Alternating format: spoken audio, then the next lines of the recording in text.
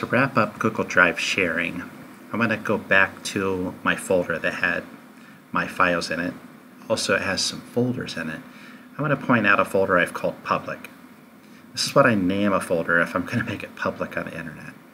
So I'm going to click on this folder, go back to my share settings, and once I get into the share settings, I'm going to go to Advanced. Now I'm going to change it from private, only accessible by the people I have listed. I'm going to change this, and I'm going to make it public on the web. Now, notice I didn't make it to where anyone on the web can edit it. I just made it to where they could view it. And if I go back to my folder, you can see the icon has changed to have the little share icon in it. And if I go into this folder and I look at the share permissions on one of the files that's in this folder, I'm going to find that the permissions on the file in the folder have changed to match the folder.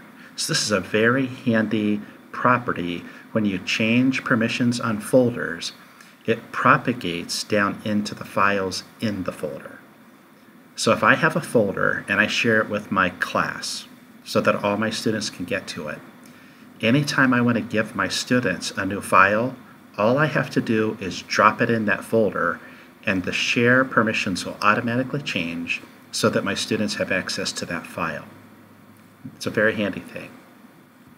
Now, it's kind of a two-way street, because if I give someone edit permissions, they can do some things I might not want them to do. In particular, they could move a file out of this folder. Now, just like moving a file into the folder, it inherits the permissions of the folder. If I move a file out, it can change the permissions of the file as well. More importantly, if I share it with a person with edit rights and they move it into their Google Drive, it could leave my Google Drive and I would no longer see it. Now, I'd still have access, but I wouldn't be able to see it, which means I'm going to have a really hard time finding it. Now, if you look at all of the permissions for all of the different categories that you can change, I'm talking about all the way down in the Can Edit column. There's two things you just have to be aware of when you give someone edit rights. They can change the permissions and they can move that file to a different folder, which means you might not be able to find it.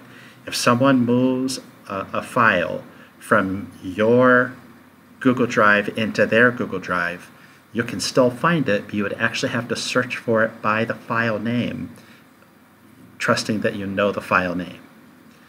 Now, you can do a little bit. If you go back to the permissions on a file, you can make it to where someone can't change the permissions. So if someone has edit rights, they wouldn't, if you check this little box, they wouldn't be able to change any of the access rights or add more people to it.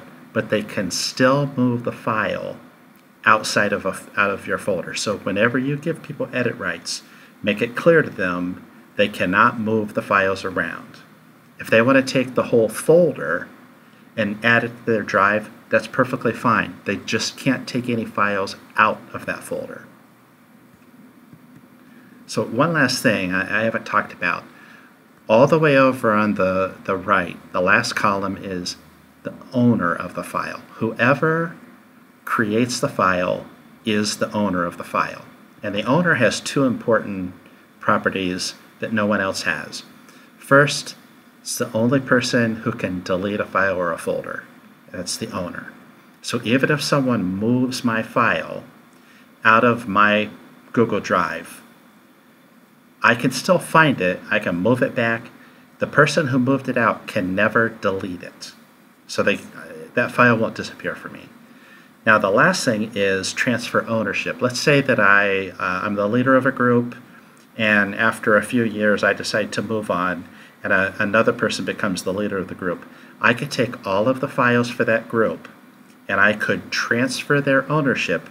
If I have the ownership, I could transfer the ownership to the new leader of the group. And then that person becomes the owner of all those files.